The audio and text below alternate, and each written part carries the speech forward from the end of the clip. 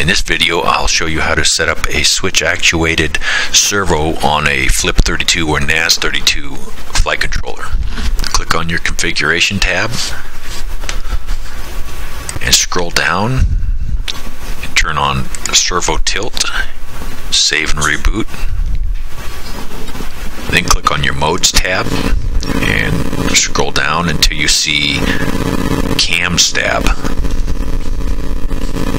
Set this to whatever channel your switch that you're using.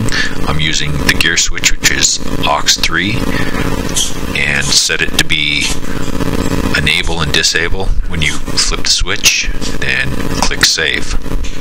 So when you hook up a servo that you want to use as a bomb drop or a release mechanism, you'll hook your servo up to motor 1. You need to set up your minimum throw and your maximum throw on your servo so you don't overload your servo. And then you need to assign this to a channel, which is aux3, because right now your servo is gyro stabilized.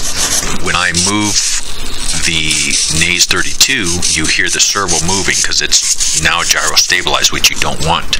You want it switch activated. So under minimum, I'll set this to about 1200, and the maximum, I'll set this to about 1550, and set the servo 0 as linked to aux3. And you can leave your rate at 100% and then click save. Now your servo will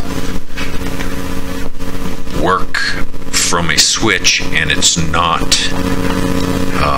gyro stabilized. For your servo to work while you're testing it, you do need a battery hooked up. If your battery is not hooked up, it will not run a servo just off of a USB device.